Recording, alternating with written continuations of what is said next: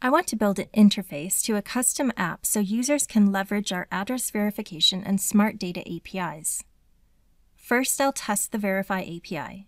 3 addresses for 3 different countries are specified in the input, but they have not been entered correctly. In the first input, address 1 is missing.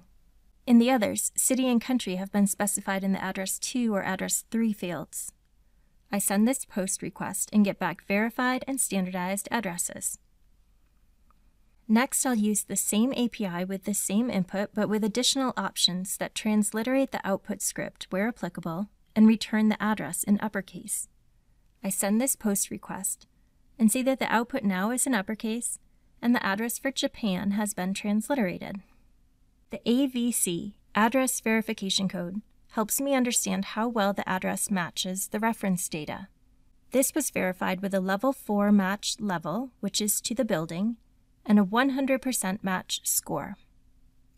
The Find API has a text parameter that specifies the address to search.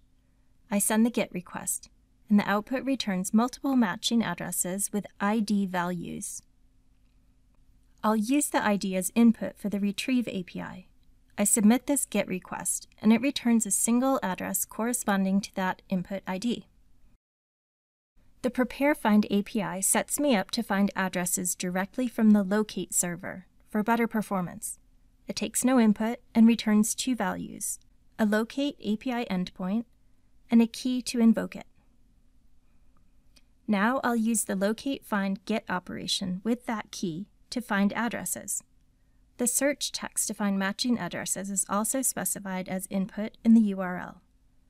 I submit the request and get 3 matching addresses.